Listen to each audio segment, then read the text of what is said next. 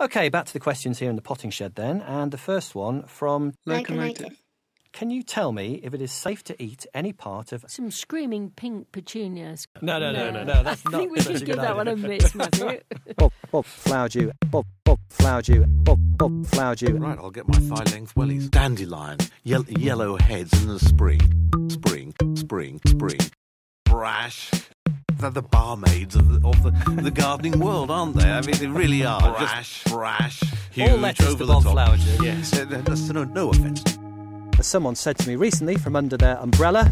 Well, this lady does have a large Himalayan honeysuckle. Pippa, what would you suggest? Yeah, no, I love it. It's what I call a vomit border. Screaming pink and bright orange and a really nasty yellow.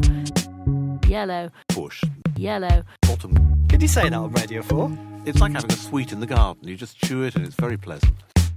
In an attempt to break from the mould, I'm planning on planting out a celebration of the 1977 single God Save the Queen by the Sex Pistols from their debut album Nevermind the... No.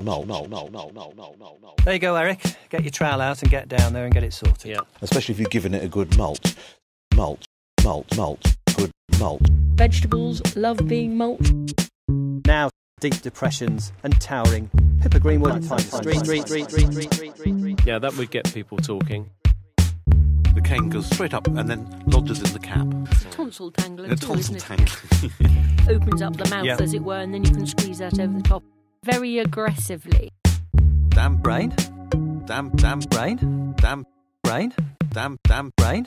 Thank you for downloading Gardener's Question Time from BBC Radio 4. To find out more about terms and conditions and about other podcasts, go to bbc.co.uk/podcast.